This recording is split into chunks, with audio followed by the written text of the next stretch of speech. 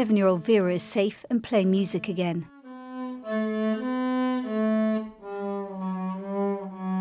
She fled eastern Ukraine in March with her mother, sister and brother Gleb.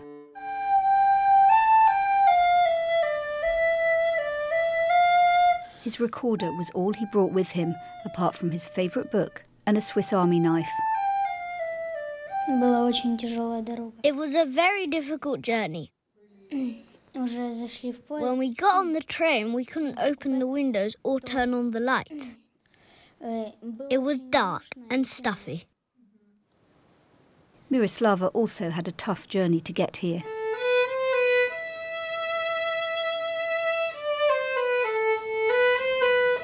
Now I can't imagine life without music, because it's like the biggest part of my life.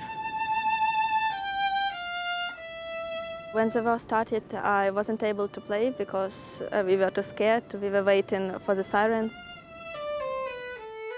So when the chance came to escape to Slovenia, she grabbed it. She's one of more than 80 young musicians brought out, mostly teenage girls. The older boys had to stay behind. As a musician, I can't go with a gun and fight or do something, but I can play my music and share my voice with the world. So that's what I'm doing here.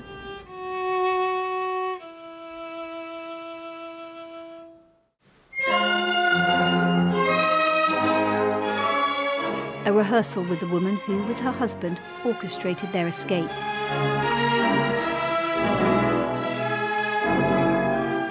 Shiva Ploy-Pashuh is one of Slovenia's best-known conductors. She says the operation to get the young musicians out and settled here was like conducting a performance in its complexity.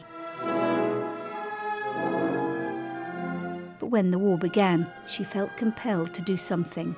I have a son, he's 7 years old. I cannot imagine myself hopping on the train with him with one plastic bag, maybe teddy bear, phone, documents, and that's it. That's what best friends Anya and Magdalena had to do. They're from Kharkiv, and both of their fathers are still there. We were in a bomb shelter with my family for 10 days. The only thing we wanted was to stay alive. When we got here, we started playing music again and develop our skills, and that means a lot to us.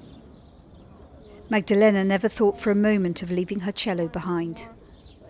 It's really like part of my body, I guess.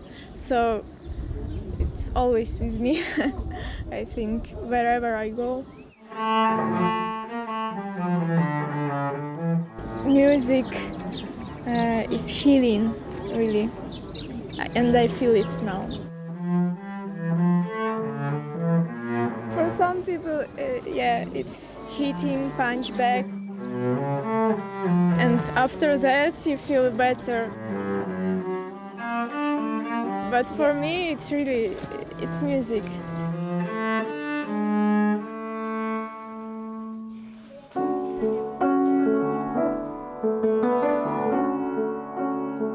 It's healing for the younger children too, here rehearsing a song to perform for Slovenia's president. When I'm singing, I feel light inside. And music for me is the best friend.